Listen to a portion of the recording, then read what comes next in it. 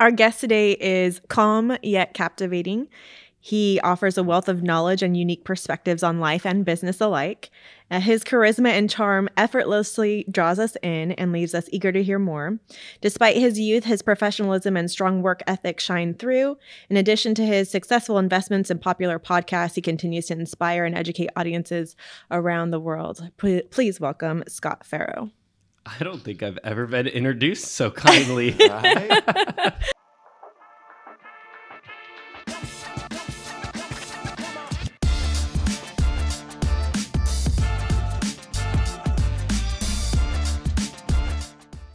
So, and I want to mention this is like episode 3 for us, and I've been like begging Scott to let me be on his podcast, and he's probably on episode like 500, and I still haven't been a guest on his show. So what's the name of the podcast? Yeah, so we're coming up on episode 150. We have the Pursuit of Property podcast. We started back at Iron Key with you guys at the start of COVID. Wow. And our podcast is just aimed towards new people getting into the real estate industry, either as investors or as realtors. Yeah. But it tends to be a lot of listeners are agents as well that have not taken the leap into buying investments. Mm-hmm. So, Yeah. Are you doing more investment side business now or real estate? So I made a dramatic change in my business last year. And I partnered back up with Jason Pritchard at Pinnacle.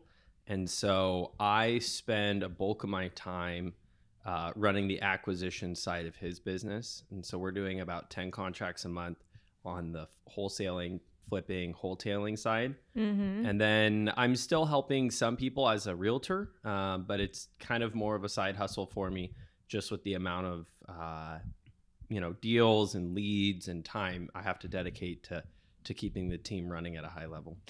And I read your reviews earlier today. I think it was on Zillow, and I was surprised at how many sellers give you such high reviews and say how phenomenal you are, because we get a lot of reviews from buyers, because I think that's like a very rewarding experience for everybody. A lot of sellers are like, where's my check? Where's my money at the end of the day? But your sellers are ecstatic with you, one. So the people who are working with you love you. But then there are phrases. This is one of the reasons why I chose you. I was like, he's got to be on. He's got to explain this. It's because I heard on Instagram just a little splurb about wholetailing. And then you were talking about wholetailing and wholesaling. And then I'm like, these are new. Like, I've been in the industry for 20 years and I don't know what wholetailing is. And Brandon ruined it for me. He looked it up and I said, I don't want to hear it from you. I want to hear it from Scott. So first, tell us for those who may not know, what wholesaling is versus wholetailing and how it relates to the industry world or the real estate world. Yeah, I feel like we're in uneasy times in real estate. And so it's forced investors to get creative on how to make deals pencil. And I think the concept of wholesaling has been super prevalent because of a rising market. And so you can get a deal under contract, and Frankie and I have seen this happen tons of times on the investing side. You get it in contract, and within the 30 days, the prices have already gone up, right? And so you're able to quickly find an investor who's willing to purchase your interest in the contract, meaning you don't have to have any money. You just need to have really, really solid investor clients that you can say, if I go find a deal and I negotiate a fair price, I can turn around and sell my interest, essentially my service of finding the deal, to you for a fee, right? So that's been prevalent for a long time. But in the last 18 months, we've seen our biggest rewards have come from wholetailing, which is one step removed from flipping and one step removed from wholesaling. It's right in the middle. Instead of assigning my interest to an investor client and selling it in contract, I close on the property as if I were to flip it. And then our business model, we set it up where we list our properties for 2 weeks at a price that we would deem as fair. And we open it up to the MLS, right? And when we meet with sellers, we say the best buyers list is the MLS. So we open ourselves up to that. The properties that seem to do really well with that are the deals that we get a really deep discount because of their condition. And usually a contractor investor will come in, somebody who's going to do the work themselves, or If they're financeable, like through a conventional loan, we'll find homeowners who want a DIY project, don't have much inventory to pick from, and they'll see it as an opportunity to get a home at, we typically list between 70 and 80% of what the home's market value might be. So they see an opportunity to buy it, put in some sweat equity, and gain some. So it's not necessarily just retail wholesaling, because that is what Brandon told me it was. I think wholesaling doesn't require any money. And I think that leaves it to be the first step for a lot of people. So you still have to have the capital to close on your transaction. And the caveat is you have to be comfortable knowing that if you don't get a price you like, you will have to take this project all the way. So we rarely buy wholesale projects over what we would pay as a flip. We're just deciding what exit strategy makes the most business sense for us. And I think, you know, it makes sense in like the volatile market that we're in right now, because I don't think really anyone has an idea where prices are going to go 3, 6, 9 months from when you acquire a property. So the mindset is, hey, look, if I can acquire this property and hold it and then put it back on the market and still get some sort of return, fantastic, because I could end up in a project that's going to take me 30, 60, 90 days to renovate, and we could see a decrease in the market, you know, with rising interest rates, and now I'm not going to be able to sell it fully renovated for what I thought. And so there's a little bit more risk, I think, for investors right now in this current moment. So it does make sense as a strategy altogether. Yeah, it used to be you could just fix the house up, and by the time you were done fixing it, the prices had risen. And we've been blessed. We've bought a lot of deals that we were able to still sell and bring back some profit. We've had a couple that we lost on. And at this point, it makes sense for us. We run off of a general contracting model. So we don't have in-house construction crew that's just focused just on us. If we go into these spurts where, you know, in a month we buy 11 homes, we only have select contractors we want to work with, right? So they can only work on so many houses at once. So we start eliminating potential flip projects and saying which one would make the most sense to wholesale right now, because by the time our contractor's even available to get there, we're going to be, you know, 8 weeks down the road, and then it's going to be 6 weeks, and then we're going to list it, and it's going to be potentially the same profit margin. Yeah, and so one of the things I think is super interesting to me about you as well is just kind of seeing your growth in the industry and like where you started and where you've gone. In such a short period of time, because you've been a licensed real estate agent for 5 years. Yeah, 6 years? July of 18. That's amazing. Yeah, and it's like, so I tell people all the time, and people look at me kind of funny. I'm like, there's no right or wrong way to real estate, and there's so many different avenues that you can get into and have success. I think initially when people get into real estate, it's like, oh, I get my license, I help people buy and sell, and then they don't realize, and then as they get into the industry and they start to say like, wait, I don't have to necessarily work with retail clients. I can work with investor partners. I can be an investor myself. And then you just start seeing all these different lanes. And we've met so many different people that have so much success in different avenues. And quite frankly, you've done a lot of them in different phases of your career. So kind of walk us through like where you started and what's kind of progressed to get you where you are today. Yeah, so getting into real estate wasn't like a dream. It was the result of just a couple years of school and realizing, you know, I had siblings that had done really well in college. They had done really well in high school. I by no means was a bad student. I just didn't love it. And so I got in, and the people that brought me into the industry were, you know, Benny Clay and Jason Pritchard. And they kind of opened up the idea of being an investor early on. But they started me as a realtor. And the idea was retail clients will lead to opportunities in the investment game. I don't know if it truly played out that way, but being a realtor gave me a shorter lag time, might be the right way to say it, to getting my first commission, right? I was living on my own. I had to figure out a way to pay the bills. I was working at a coffee shop. Being an investor, you know, it takes some time to get money back, even if you are good at like getting signed deals. How much time would you say would be standard? Because I know with real estate agents, it's like 6 months. 6 months. Everyone says like at least 6 months of reserves has to be saved up before you earn your first commission. What is it like from the investment standpoint? I have a lot of new people on our podcast, and it seems to be there's kind of two options. It's either you get kind of lucky at the start and you get into real estate investing because a deal falls in your lap and then you think about investing. Mm-hmm. Or if that doesn't happen to you, you start working to procure a lead, and it takes a year or 2 years to get your first profit. So versus as a residential agent, I mean, you can typically get your first contract and get paid, like you're saying, maybe in that 6 to 8 month range. And in the meantime, you're learning, okay, what are the fundamentals of the market? What do people look for as a retail client, which is all helpful information when you're looking and analyzing a potential deal you're going to put your own money into.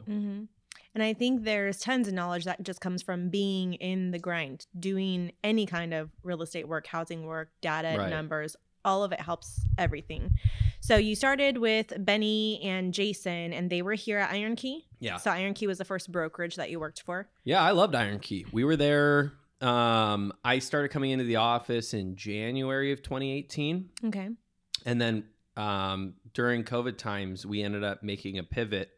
And to this day, I don't know if that was a great pivot, a bad pivot. It was just what we did. And being kind of just a member on a team, I remember being a little frustrated about the move because it felt like, why are we moving in unstable times? But I feel as if we've kept good relations with a lot of the people, you know, and since then I've even left where we pivoted to, and now I'm at a third brokerage. And I found that, you know, the brokerage you're with has an effect on the stage of business you're in. So what do you like about Real Broker currently? Real Broker's very hands-off. I think for a somewhat experience, I wouldn't say I'm an expert or like I don't need any oversight, but for somebody who is wanting a little bit more space from the big office that most brokerages are, it's good for that. And it's also just very investor friendly. We've had a lot of brokerages start to crack down on wholesaling. They're very nervous about realtors buying deals, things like that. And so having a place that aligns with what your business model is pretty important. Yeah, and I think we always tell people, you absolutely have to find a place that feels like home. Like everyone has like pros and cons as a brokerage and what you're looking for.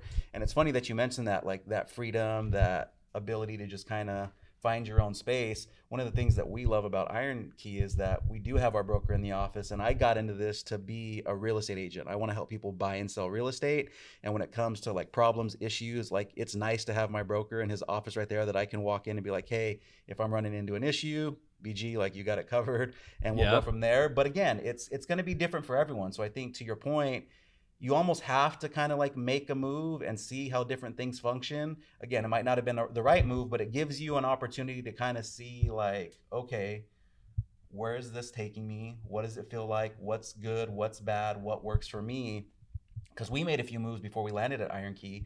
And now this is like, you know, forever for us, as long as, you know, BG will have us. But it's one of those things to where we learned a lot of things from a lot of places that we were at. Well, and I'll even say too, like when I was at Iron Key, I had a ton of deals that went south. And when you're a new agent, it's just, you're not cut to solve some of the problems you come into.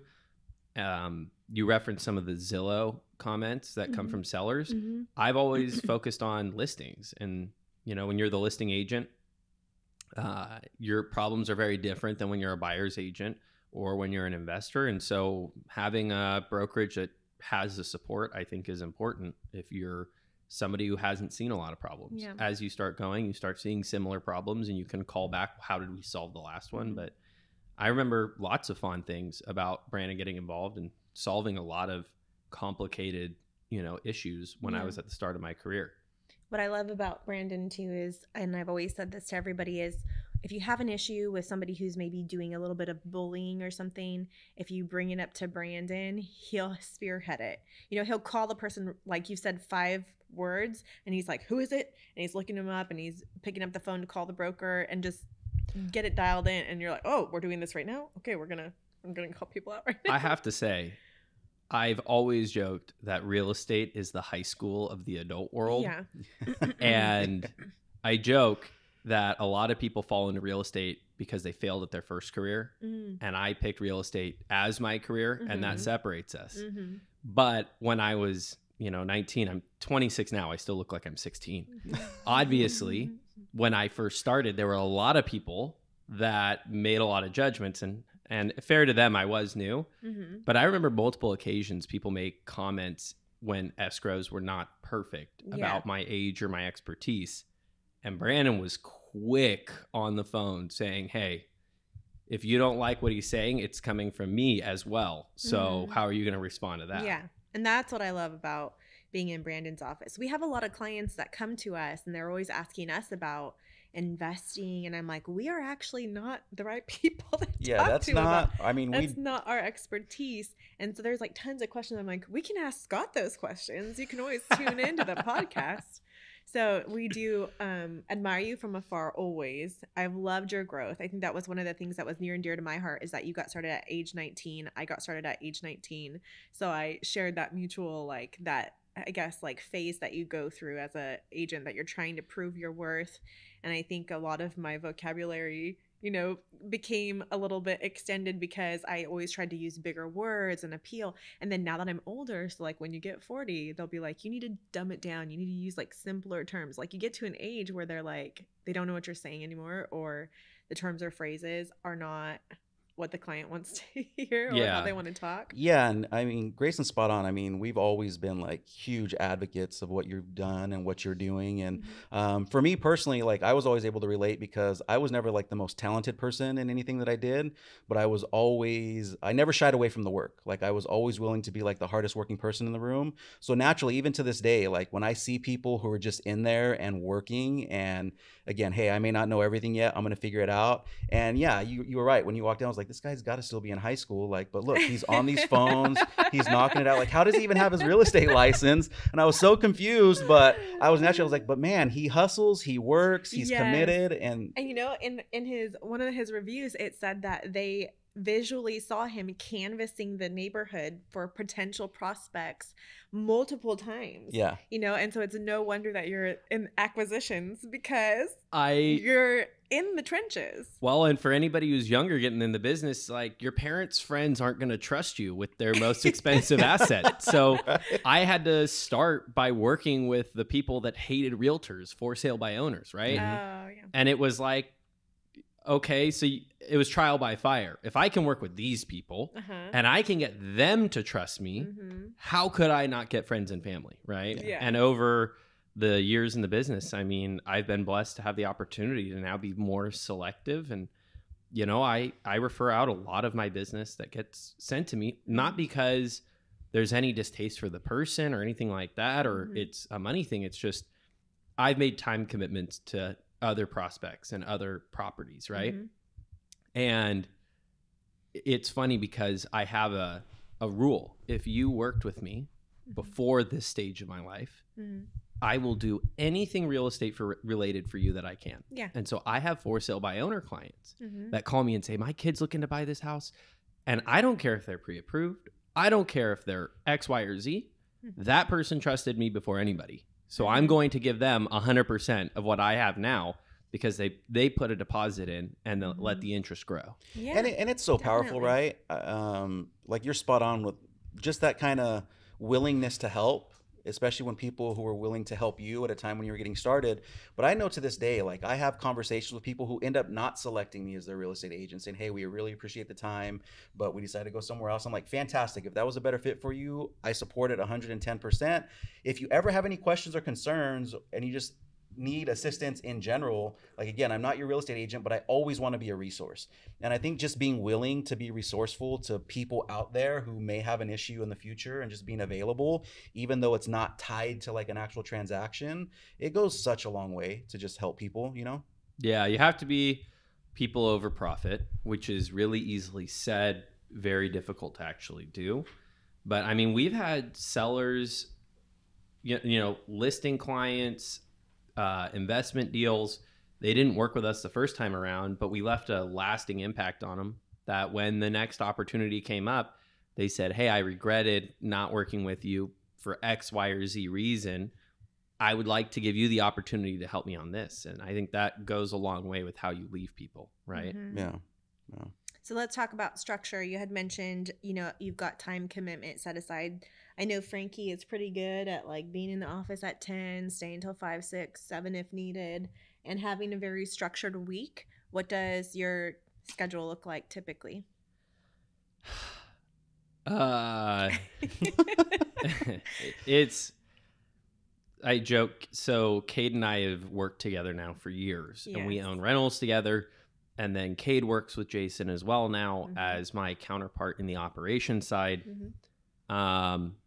We've been militant about our schedules, and I am making some pretty drastic changes to how I'm structuring my life. I've spent a lot of time grinding. I'm not out of the grinding phase, but getting married, buying a house, having commitments outside of work, I kind of need to adapt. Yeah. But for the last 5 years, it's been showing up between 7 and 8 a.m., 15 to 20 minute lunch around 11, and then working until my last appointment's done or the last follow-up call is complete, right? We use a task system. I'm not super detail oriented, so everything goes through the CRM, and it's kind of like, well, whenever you can get that done, you can leave. Nice. So that's how it works a lot now. I tell a lot of people it's important to track your activities on your calendar, just because in this market, it is really easy to feel busy but not be productive. And so the mornings are, for me now, they're saved for training the team, right? So I'm not the guy on the phones these days making the cold calls or answering the live leads.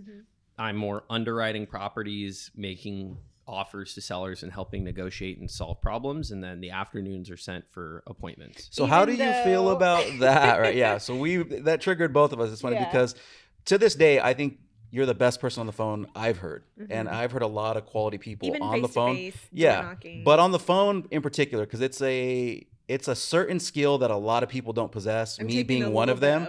But Graceland's good. Yeah, don't get me wrong. I mean, she's way better than me as well. I'm horrible on the phones. But how do you feel leaving that, especially since we heard a call recently that you posted on social media? I was supposed to actually greet you as we were going to person.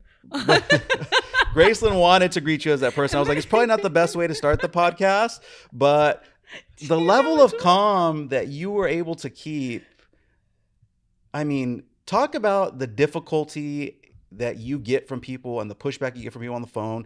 And sometimes people are just flat out rude, but how you're able to not let it ruin your day. Cause I'm sure it did when you first got started. And you did give a little bit of context on your Instagram, and it was only a story. It was only a story. Right. But on Friday, we did a Friday mastermind we do every other week. And we actually shared, but I couldn't find it. Like I didn't have it anywhere. And I couldn't impersonate I have the recording on my phone. Yeah.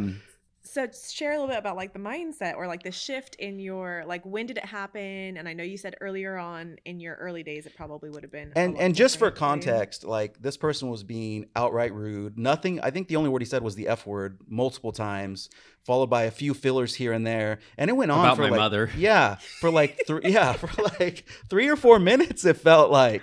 And you it just. was my mom's birthday too. You're like, it sounds like I caught you on a bad day. Yeah. You know, so you guys know me. I have a really crude sense of humor. Yeah. And so, I don't know. I've been yelled at so many different times. I think door knocking really was the thing that like got me to the point where I could just let somebody yell at me and I just wouldn't take it personally. Mm-hmm. It used to be I would take it super personally. I'm an introvert by nature and I'm an extrovert by career. And so, getting into the business, I just wasn't the kid that would necessarily always want to go talk to people. But I put in thousands, if not tens of thousands of reps, reaching out blindly to people and asking if they wanted to sell. And I think, when you're in that position, you deal with a lot of rejection.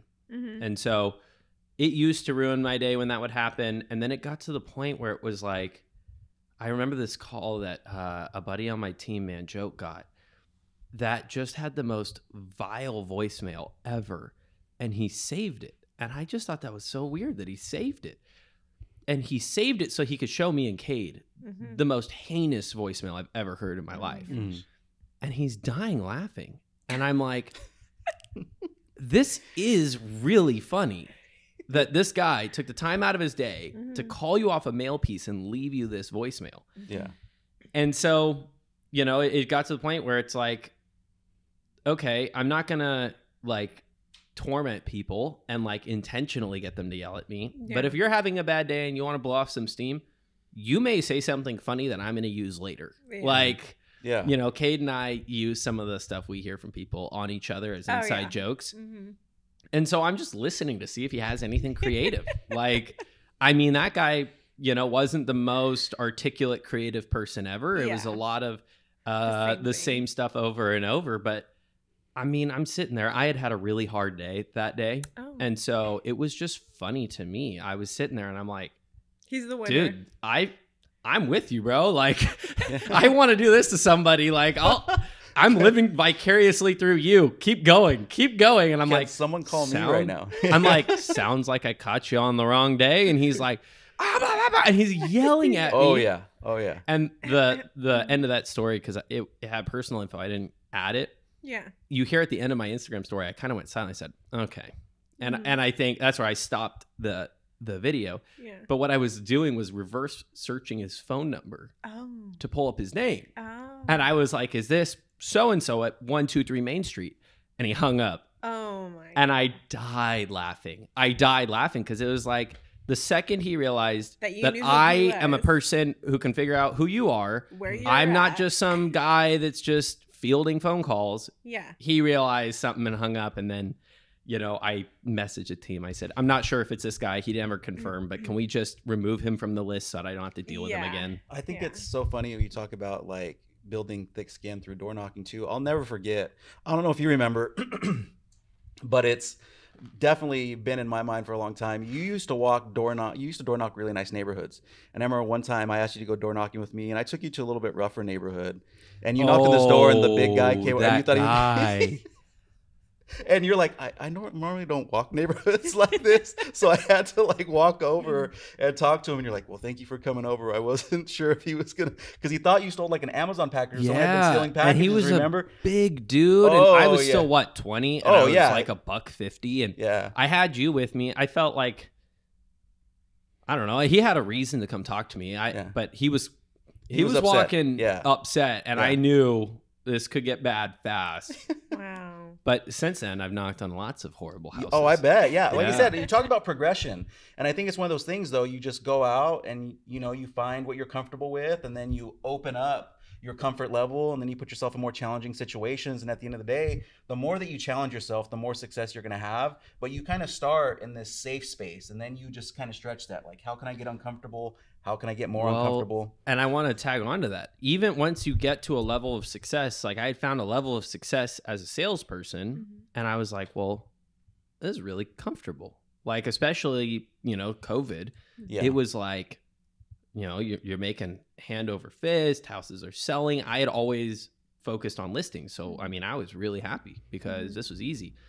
And then I started getting more and more and more into investing.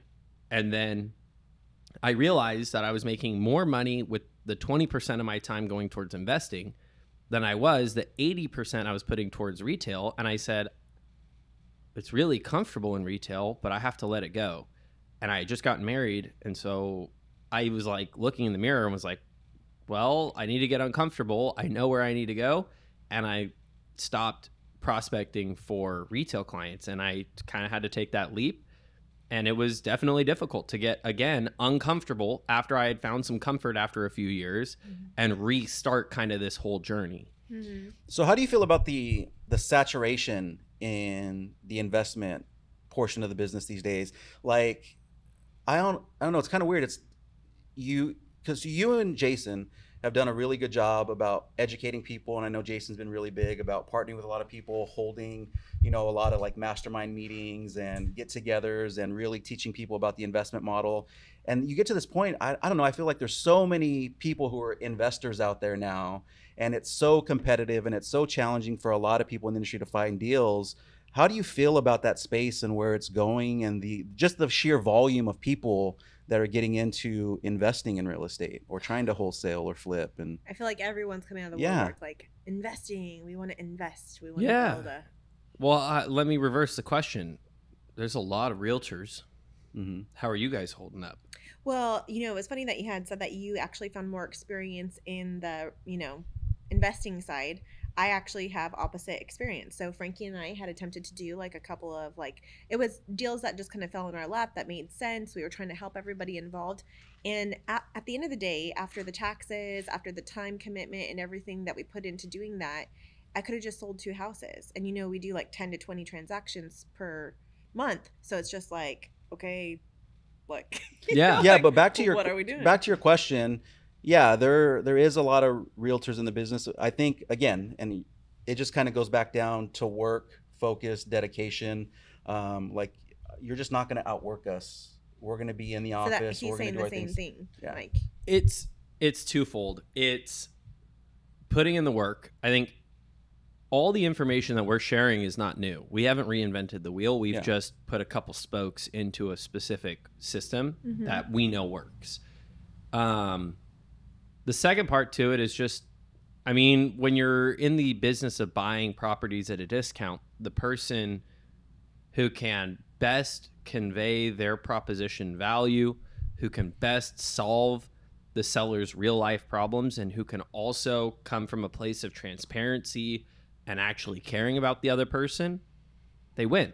And so we typically buy property cheaper than some investors, but we treat people right and we get repeat clients. And there's very rarely a deal I go to that there's not other investors. And I normally am not the highest offer. We just have solved more complex problems, and we've pivoted into the more and more and more difficult transactions. so what he's saying is it's just like us. When we go on a listing appointment, Yeah. there are multiple people. May not give the highest price. We're not trying to buy your listing, but the services that we offer are going to eliminate a lot of issues along the way. Right. And I mean, at the end of the day, it's good for everybody involved that there's a lot of competition. I'm a massive believer in capitalism. And my opinion is the more competitors that are legitimate and that have a personal code of ethics that, aligns with taking care of people, the better off the seller is going to be. Right. Yeah. And I think there's a huge caveat about qualified investors who have a moral compass.